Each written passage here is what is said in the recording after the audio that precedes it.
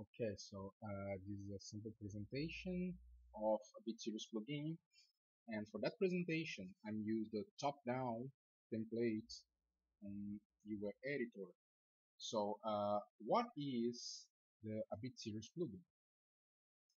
The intention of that plugin is to make easier for you to develop simple tasks like small character, enemies, interactions, combat systems, but the idea is to make it simple.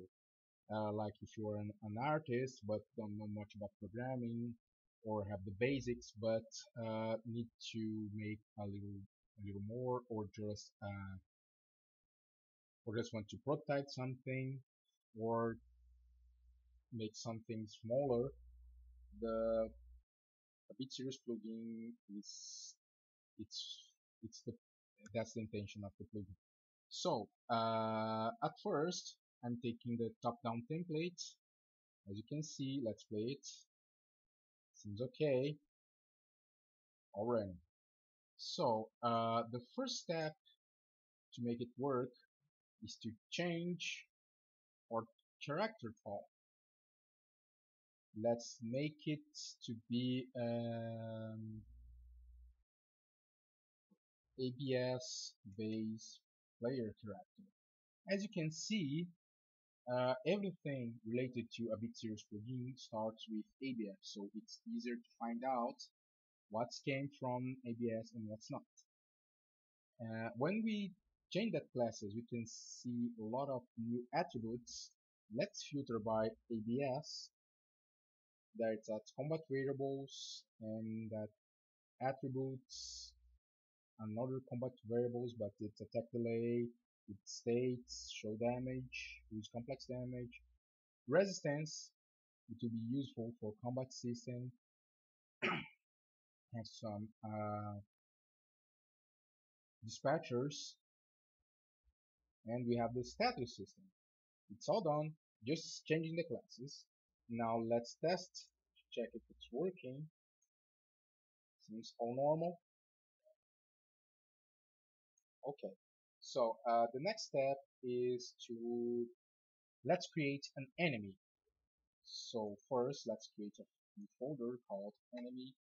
And for the sake of the speed of this demonstration, I'm using the Infinite Blade adversaries just to use it as our matches. So let's start to create an enemy. Blueprint class, it will be an ABS base enemy character. Let's make it a base enemy. Okay, so as you can see, it has some of the same stuff as the same attributes as you can see on character, but it has some IA values. That's IA values is just a setup that I will explain later, but at first, as you can see, it's quite simple. So let's put a mesh on it. Let's try to use 12. Posing for is a good one. It's a little bigger. Let's make it smaller. Let's rotate it to forward. Okay. Let's reduce its size. 0.6 should be okay. It's a little lower, but that's not the point right now. So basically, we have an enemy that will follow the character everywhere. Let's check this. Place it and play it. Okay, it's wandering around. It didn't see me, but it's not. Oh, it's following me now. It saw me. So that's it. But you can see that moment when it stopped, it should be attacking. But since we didn't make any animation, it just kept falling around but static.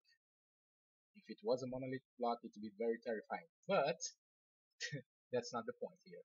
So let's try to make it a little beautiful and go on BitSeries plugin content, animation. As you can see, we have this guy. It's just a sample, but it has all the mappings we need to make animation work. Usually, I don't recommend to use that unless you are short on time right now. So let me duplicate this guy. Allow show. Let's uncheck that guy and remap reference assets. We don't want that.